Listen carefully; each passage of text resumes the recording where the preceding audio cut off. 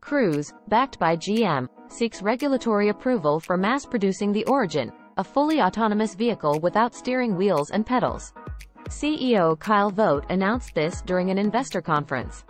The Origin Robotaxi, introduced in early 2020, serves as a self-driving urban transportation shuttle.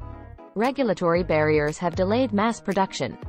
The Origin lacks traditional controls, requiring an exemption from federal safety standards that mandate steering wheels and pedals. The National Highway Traffic Safety Administration, NHTSA, annually grants only 2,500 exemptions.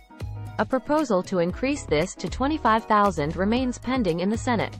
Vogt anticipates NHTSA's decision, possibly later this month, noting the unique challenge of securing approval for a vehicle without a steering wheel. Cruise seeks an exemption for this, which they expect to receive soon, validating their safety approach. GM's regulatory approval depends on addressing safety concerns tied to its current autonomous fleet.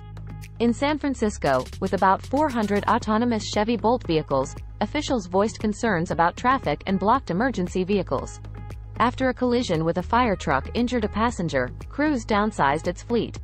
Vogt anticipates that once regulatory authorities review their operations, the fleet will improve. He acknowledges the media's distinct coverage of autonomous vehicles compared to human-driven cars due to their novelty. Critics argue autonomous vehicles struggle with common city street scenarios. Activists placing cones on Cruise's vehicles to disable them concerns Vogt, who warns this may impede crucial tech progress and road safety. Thanks for watching. Please consider subscribing to support independent news.